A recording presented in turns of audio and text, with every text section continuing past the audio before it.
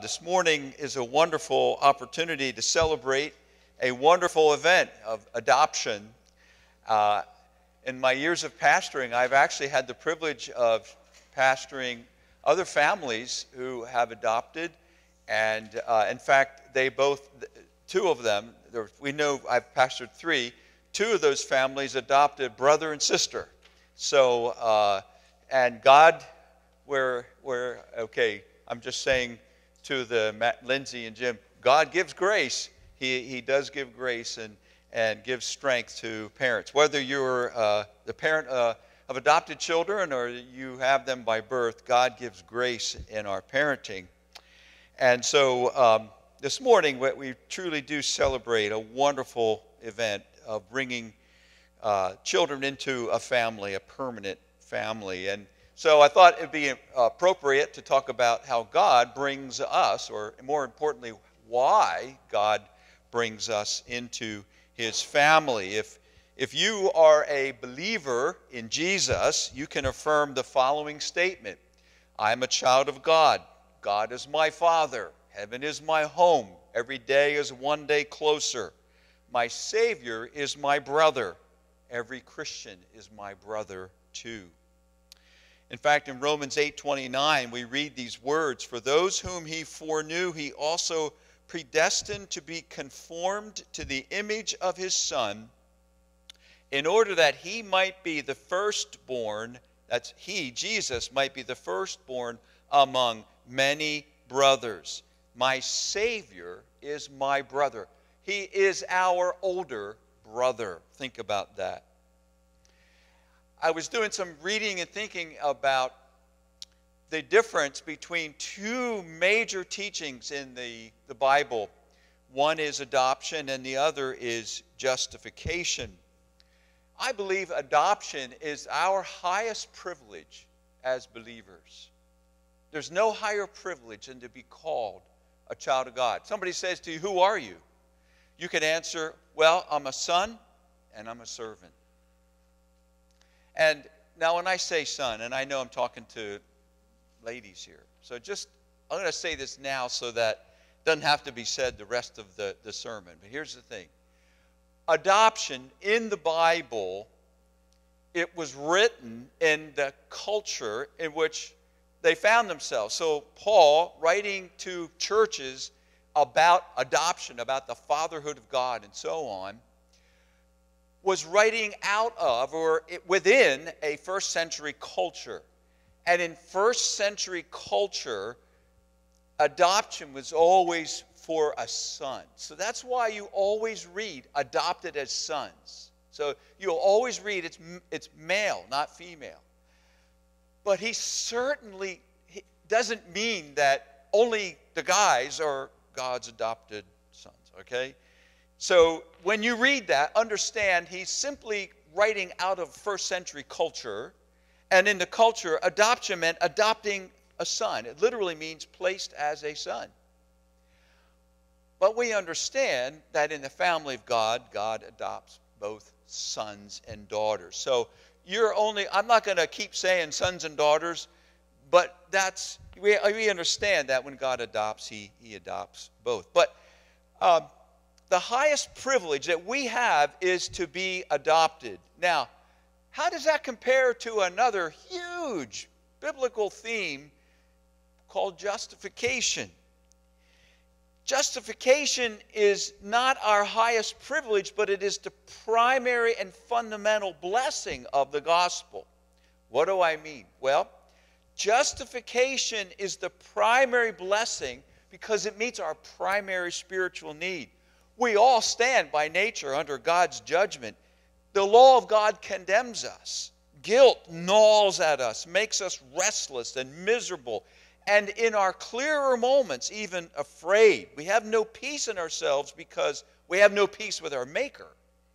We need forgiveness of sins and the assurance of a restored relationship with God more than we need anything else in the world. And that's why when we talk about helping the folks running from Ukraine, we are certainly giving money to help meet physical needs, but you've seen, if you saw the pictures of New Testaments there, you understand that the help that church is giving, that Brethren church in Palois, Poland, that help is multifaceted because they know that as important as all their physical needs are, and they are truly incredibly beyond our comprehension. Imagine just running and leaving your husband behind, and think about all the war widows and all this unthinkable. The physical needs are great, but just think that as great as those needs are, their greatest need, even as refugees, their greatest need is the forgiveness of sins and the assurance of a restored relationship with God.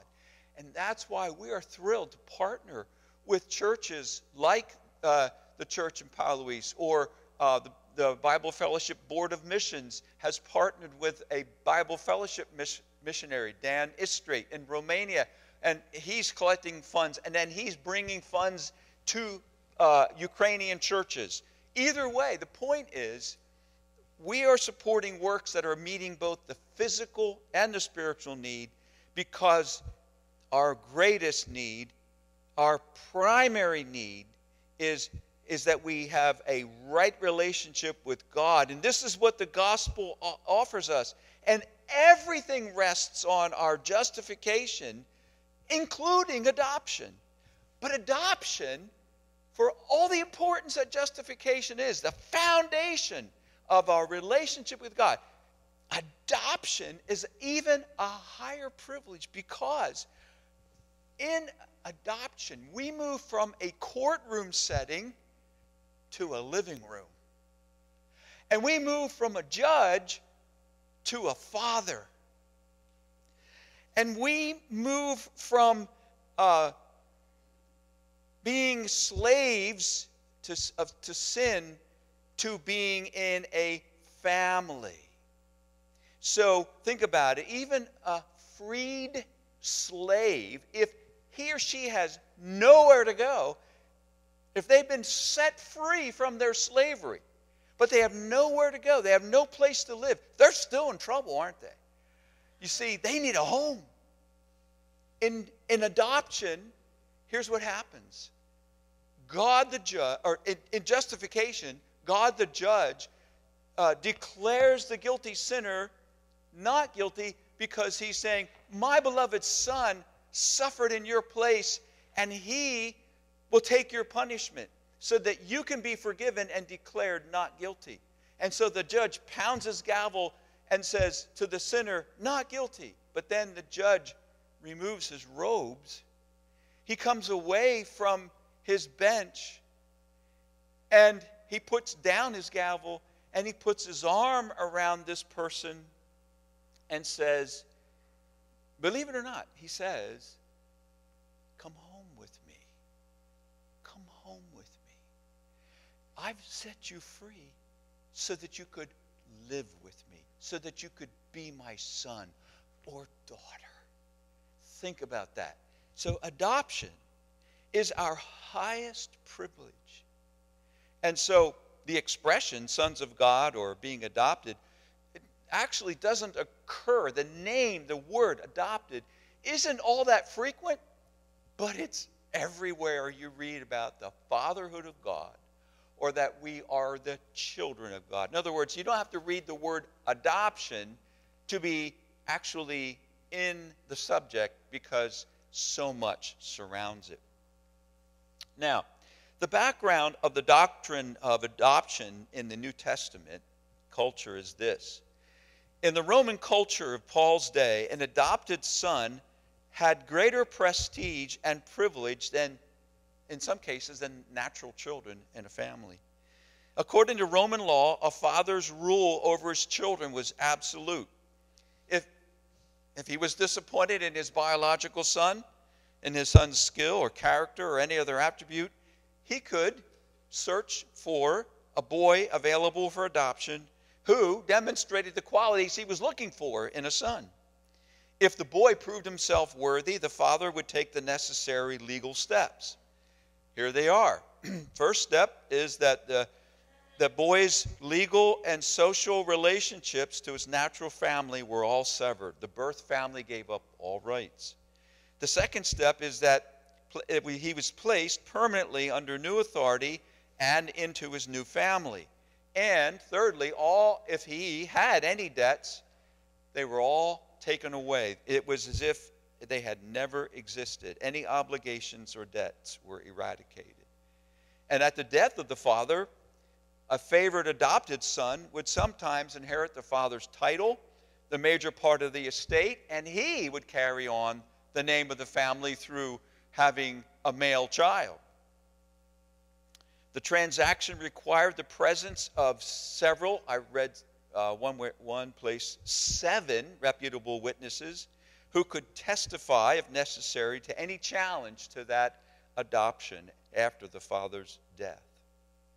So adoption in our time is quite different than in the first century. Today, we do it primarily for the benefit of the child, to safeguard a child and provide what the birth parents cannot provide. And so today we celebrate our Heavenly Father's provision. Parents for 2 children, parents for 2 young children, 2 young children for 2 young parents. That's what God has done. In the first century, adoption was primarily not for the benefit of the child, though we surely did, but primarily for the benefit of the father. For instance, if a man without a son wanted to adopt a son, he would find that son, adopt him so that he could care for him when the father was older. Or, as we said, if the guy's birth son was not worthy to carry on the family name, he would adopt a son that would be. And so here's the point. In first century culture, remember, first century culture, adoption was based on merit. The adoption candidate had to be proven worthy, which means infants or young children were often not adopted. They had to be older. But here's the great news. Adoption into God's family is not because of merit. No one deserves this. That's what we read in Romans 3:10. None is righteous. No, not one. Or Ephesians chapter 2, where Paul writes, "And you were dead in the trespasses and sins in which you once walked, following the course of this world, following the prince of the power of the air, the spirit that is now at work in the sons of disobedience, among whom we all once lived," no exception, all once lived, "in the passions of our flesh, carrying out the desires of the body and the mind, and were by nature children of wrath, like the rest of mankind." I'm underlining these things because I'm helping you. I want you to see that there is no merit in us. There isn't anything that God sees in us that says, "Oh, there's a son or a daughter I could adopt." No, it's not because of merit. So then what is God's motive for adopting us? Why did he do it? That's the question we should be asking ourselves. If adoption is such a high privilege, what would motivate God to adopt us? What is he lonely? Was he lonely? No, he's not lonely. God is Trinity, Father, Son, and Holy Spirit. He's eternal, and he's eternally Trinity. There's eternal fellowship. The Father is not the Son is not the Spirit. These are 3 persons in the Trinity. They were not lonely. Was he less than he could be without us? No. Did he need us? No. Why? I have 4 reasons that I find in the first chapter of Ephesians. And so I ask you to turn there. In the Bible, Ephesians chapter 1. I had Mike read Romans 8 because that's kind of the main section, and that section is just way too huge for. Now, then I'd have to have another series on adoption. I just can't do that. So Ephesians 1 is a little shorter and more succinct, and good for one sermon on its own on this topic. Why is it that God would adopt us? And I have 4 reasons here in this text, and here's the first. God adopts us out of sheer love. This is the reason, really, why God chose the people of Israel. When Moses preached Deuteronomy, preached to the people before he died, before the people went into the promised land, Moses kept saying, it's not because you are so many in number. It's not because you're righteous. It's because God loves you. The Yahweh, Jehovah, loves you. So Ephesians 2:4 says, but God, being rich in mercy, because of the great love with which he loved us, even when we were dead in our trespasses, made us alive together with Christ. And then in our specific text today in Ephesians 1, in love, he predestined us for adoption as sons through Jesus Christ. So if you want to know why did he do it? Out of sheer love. Just that. Not because you're lovely. Remember, it's not based on merit. Just because he chose to love. When the Apostle John wrote about the amazing privilege of being God's child, he put it this way, 1 John chapter 3, verse 1. See what kind of love the Father has given to us, that we should be called children of God, and so we are. I underline the words, see what kind of love, because the words, English words, what kind of, you'll find this often when you look at the English Bible and then find out the Greek words behind it. What kind of love is one Greek word. It's one word, and it literally means from what country or what sort of. From what country, race, tribe does this love come from? What sort or quality is this love? This love, it's out of this world. That's kind of the idea that John wants us to get when he says, see what kind of love the Father has given to us. This same word, what translated what kind of, is translated in Matthew 8:27 and Mark 4:40 to describe the disciples' astonishment over Jesus' power to calm a storm by speaking to it. Matthew 8:27. It says, the men, that's the disciples, the men marveled, saying, what sort of man is this that even winds and sea obey him? You understand the context. They're in the boat, and some of these guys are, fishermen, and they're used to, waves and wind and all that. But this storm was evidently so bad that even the fishermen were getting upset, and they were thinking, we're all going to die. We're all going to die. And then they look at Jesus who's in the bow, the front of the boat, and he's like, and there's like, Jesus, don't you care that we perish? And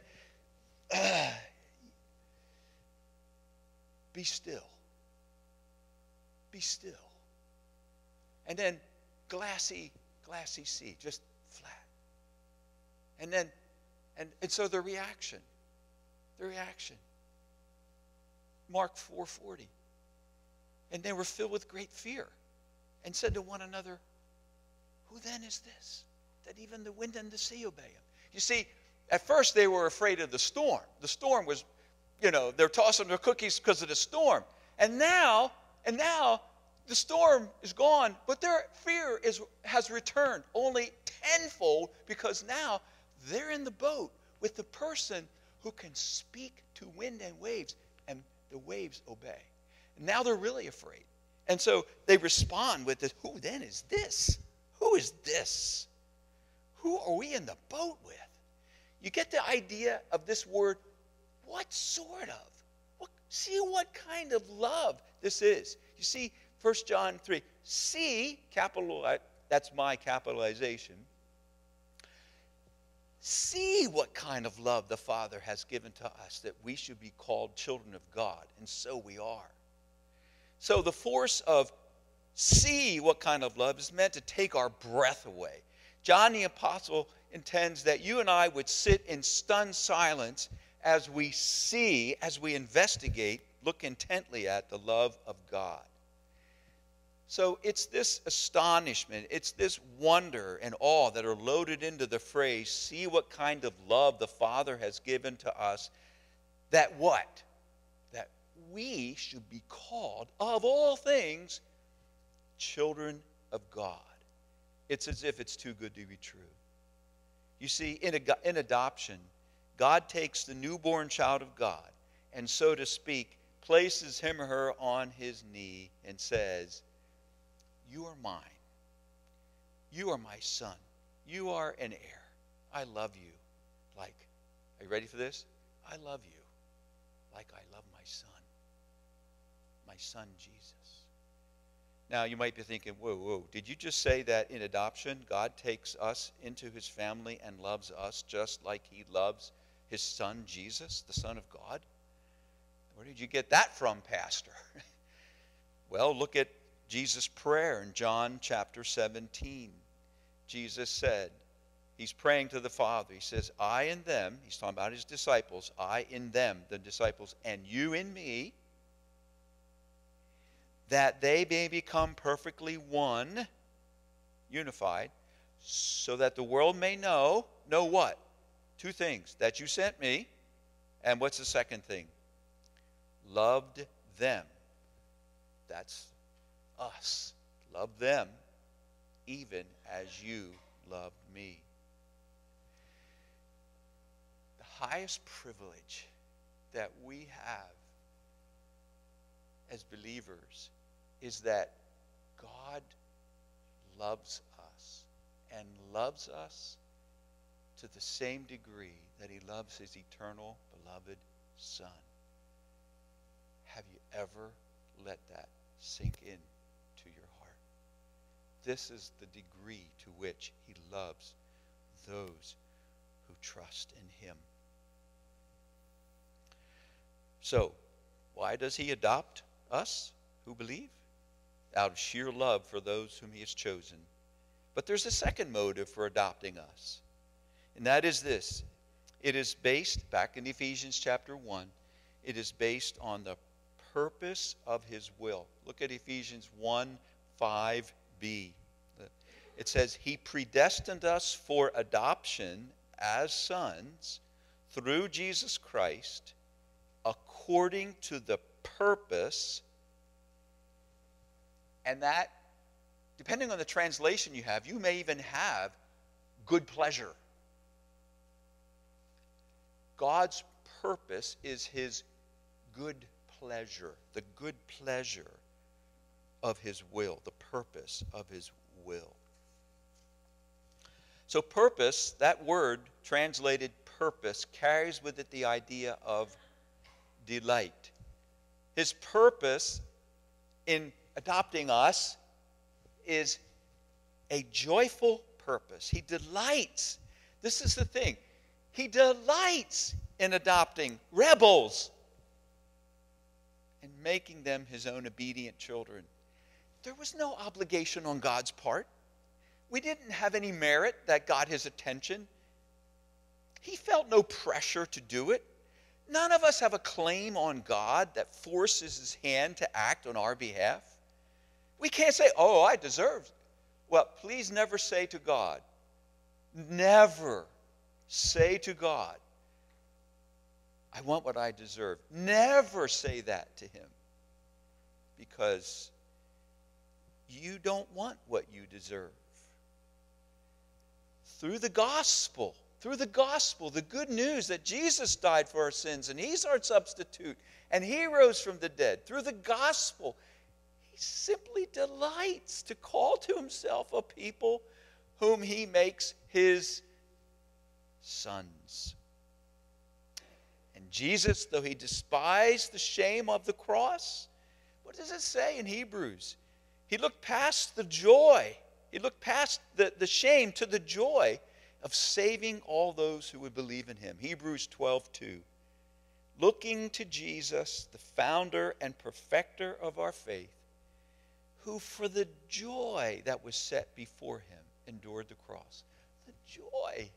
There was actually joy in his horrible suffering. What was the joy? The joy is that the eternal triune God was accomplishing his good pleasure. What good pleasure? To make us his sons.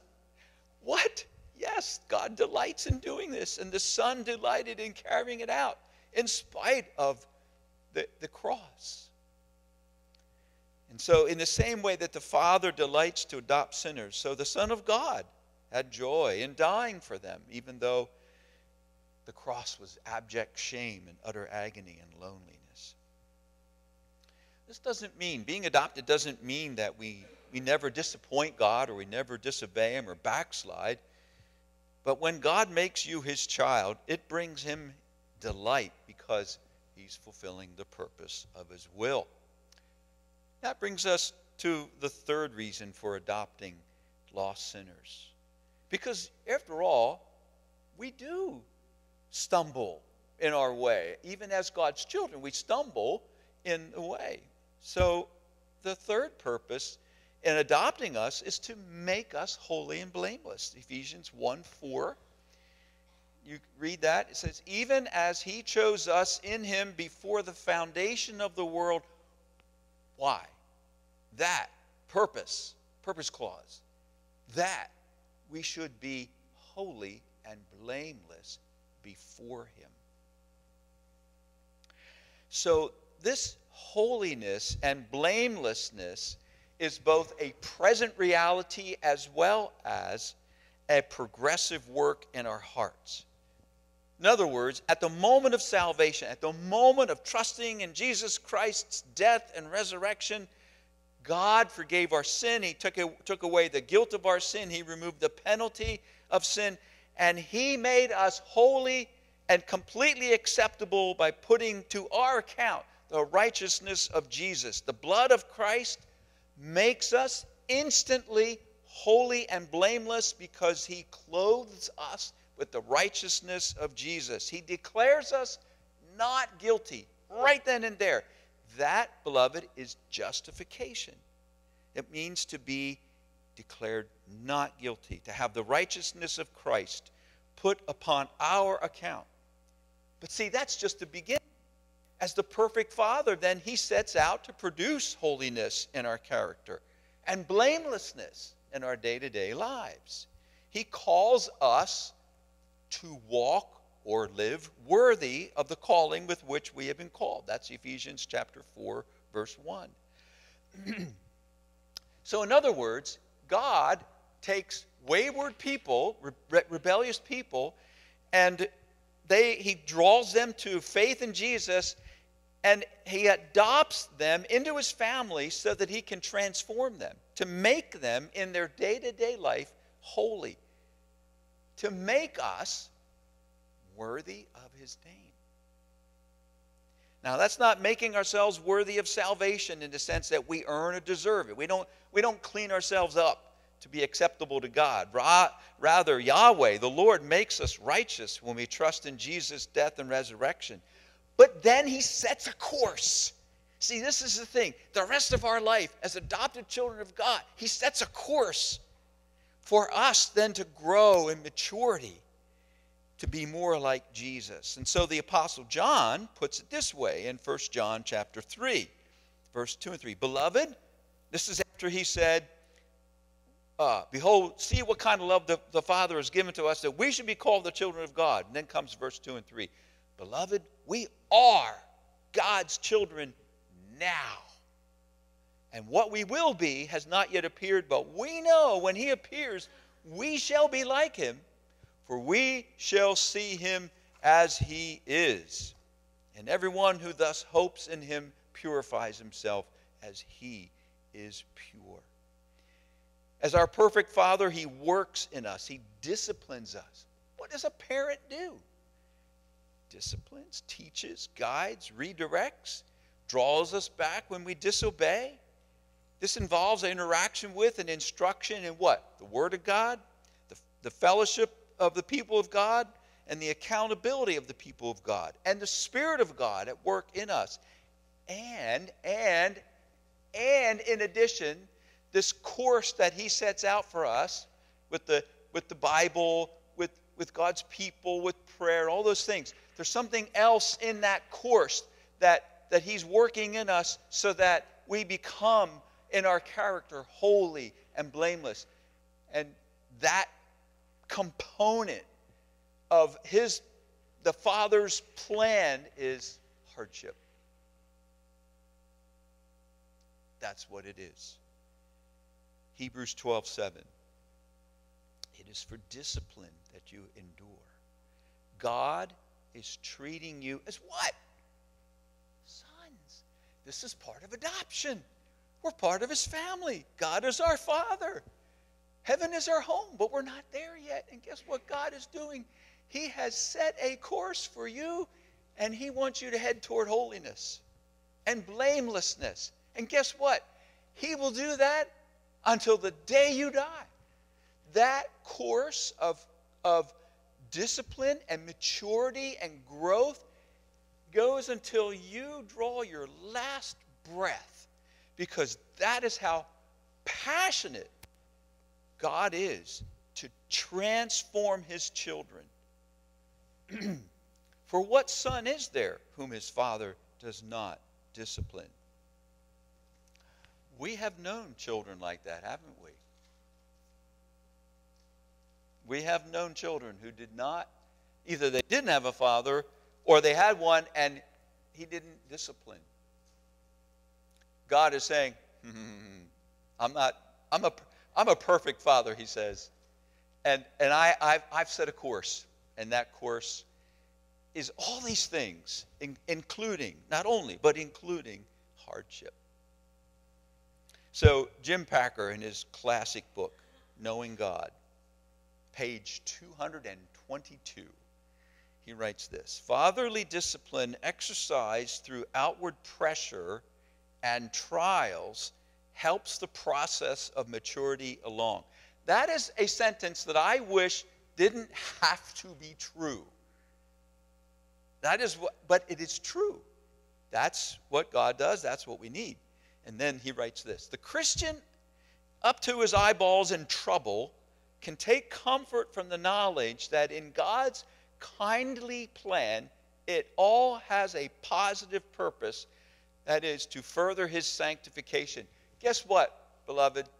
God is not here to make you happy. Although, he's really gracious, and many times he does things for us that makes us happy, but his ultimate goal is not, I just want to make my kids happy. I just want to make my kids happy.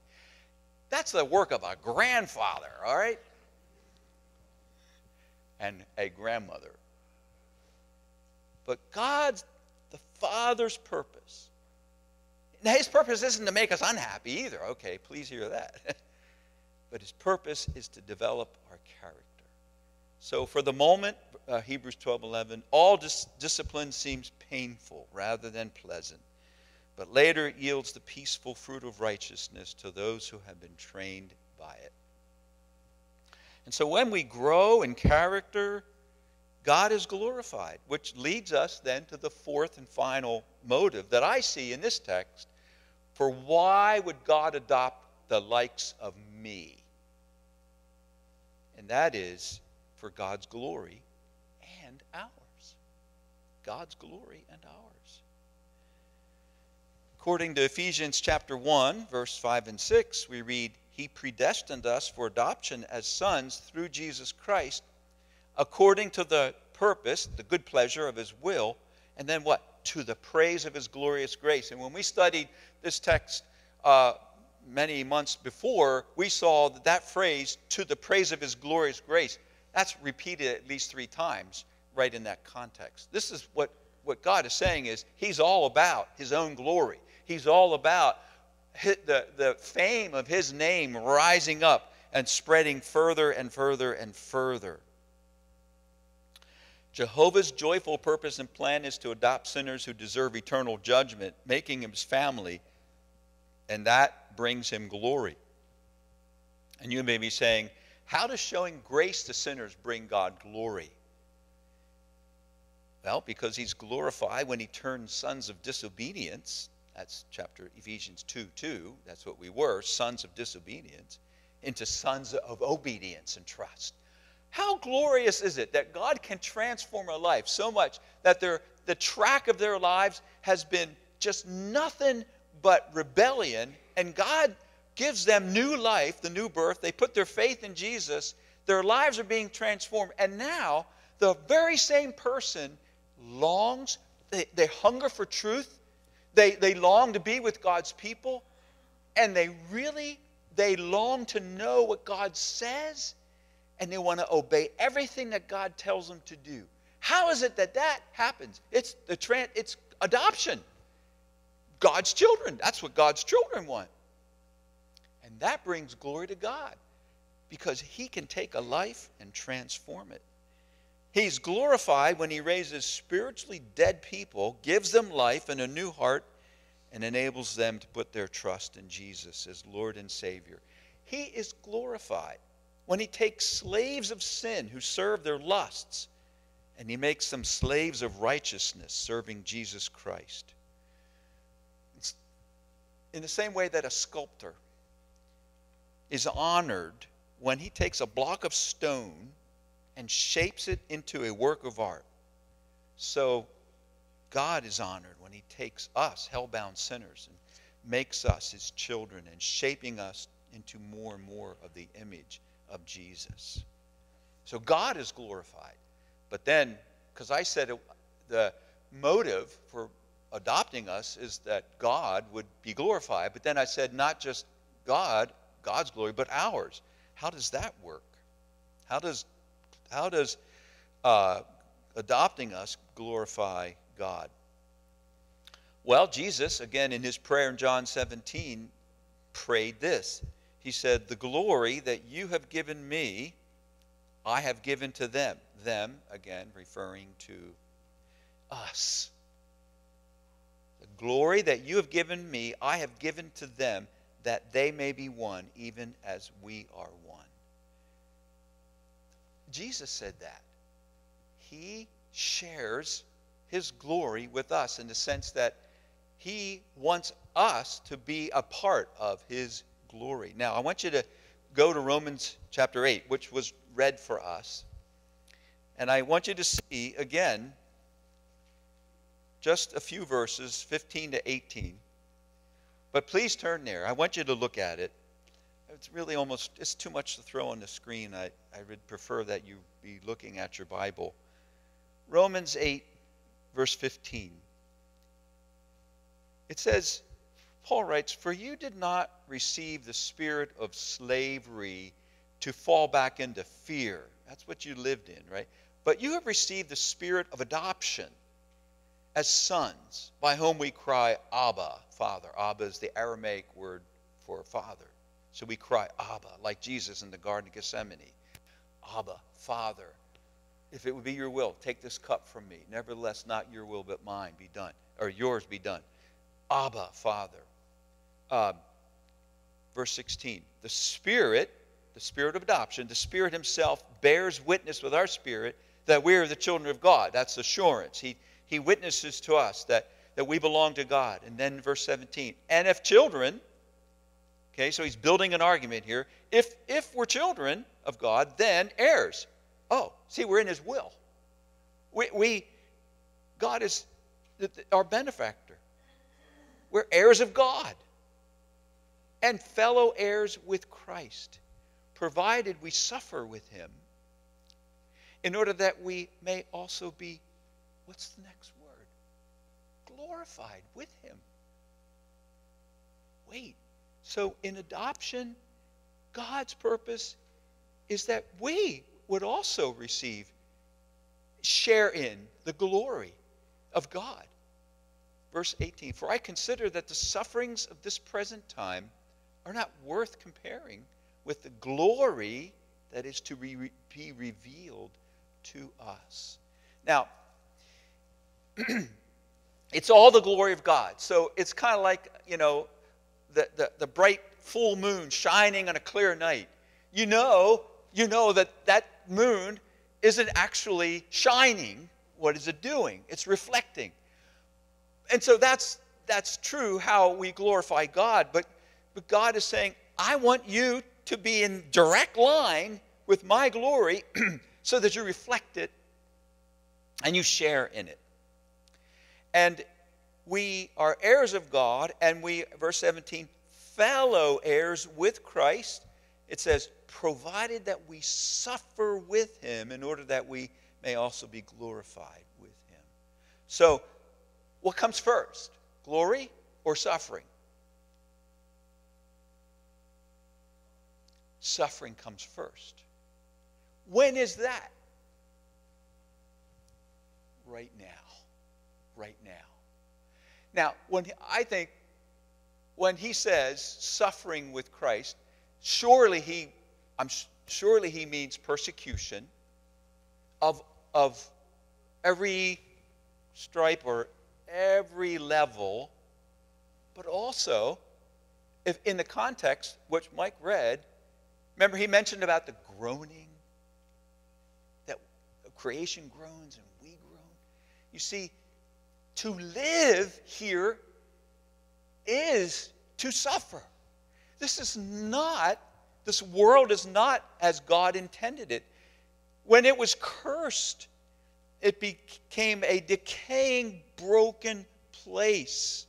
And so suffering with Christ means that we suffer first, foremost, because we know him and we suffer as believers, but then depending on where we live and the kind of culture we live in, that suffering may be more or less, but every believer suffers in the sense that they live in this broken world of hardships under the curse of Genesis 3, which means that's why work can be a grind.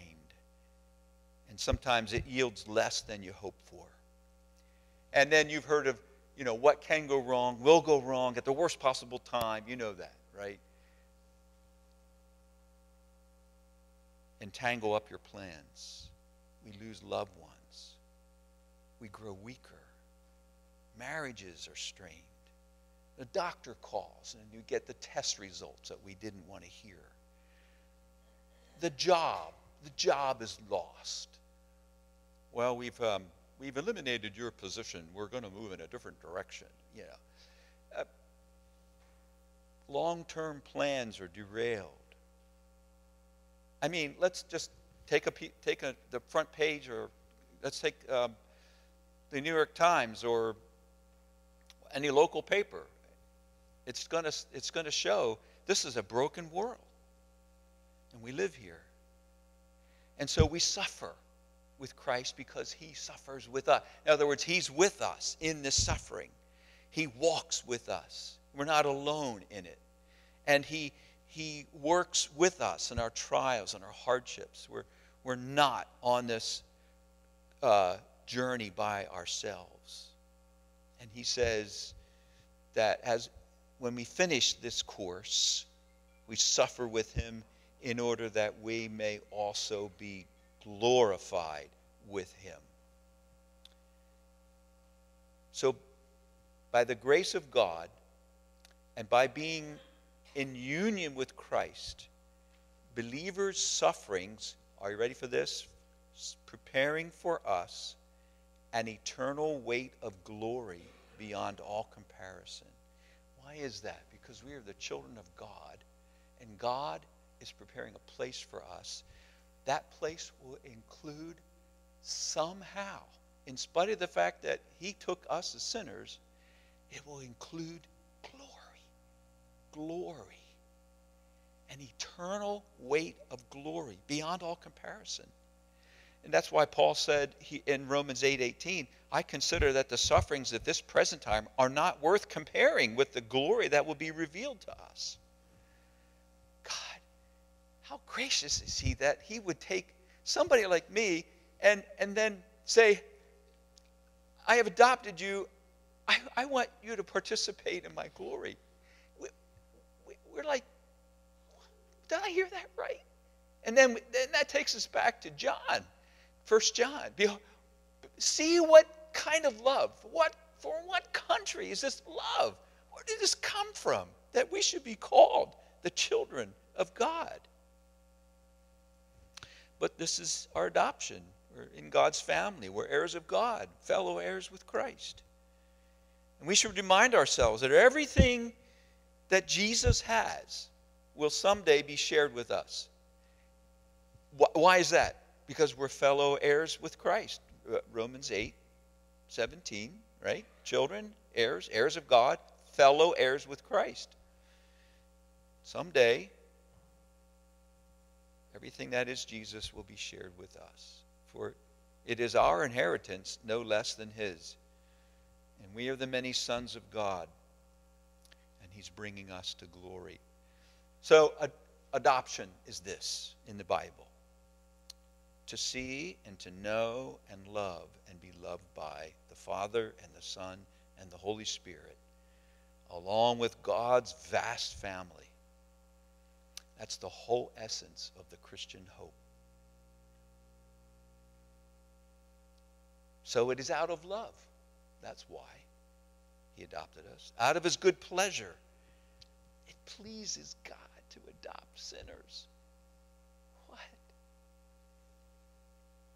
He wants to make us holy, to make us more like our big brother, Jesus.